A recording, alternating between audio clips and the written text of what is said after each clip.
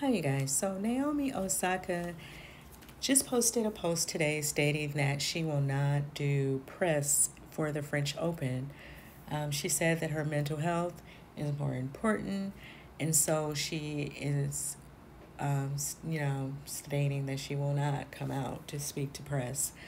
And from my understanding, there are fines that come along with her not wanting to do press because it's a part of her playing tennis. It's a part of her contract as a player to promote the game, to promote the matches.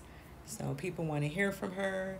But she's saying that it's something about the way the press plays on the mental, that sort of, plays with your confidence by constantly asking the same questions and talking to you with certain tones.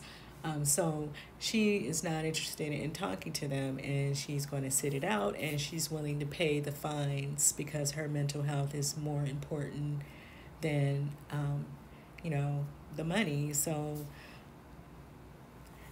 what do you guys think of that? Let me know in the comments, how do you feel about what she's saying, that they are, playing with players' mental.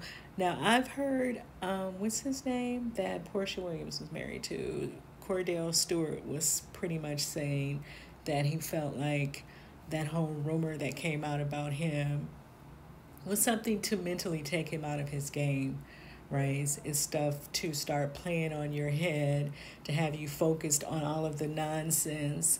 It's kind of like that Kwame Brown thing as well. He's no longer even in the NBA, however, and they're still, for whatever reason, using all this language around him. It's like, you guys need to let all that stuff go. That man is not even in the NBA anymore, so I'm not real sure. For them, I guess it's about ratings. Everything is always about money in some kind of form or fashion with these people. But I get what she's saying. People are constantly asking you, or, you think that you're prepared. Do you think you're ready?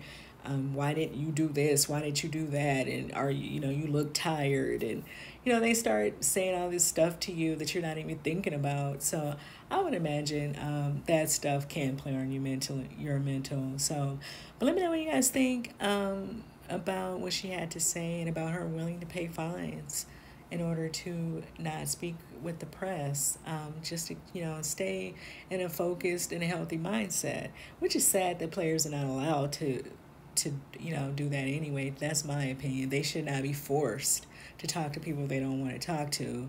And it is what it is. We have all this social media and stuff out here anyway. She still can promote herself. She still can promote the game, but in a healthy fashion, her way, right? And she should be able to talk to who she wants to, and who she don't want to talk to, she shouldn't have to. Not that she probably has anybody in particular in mind.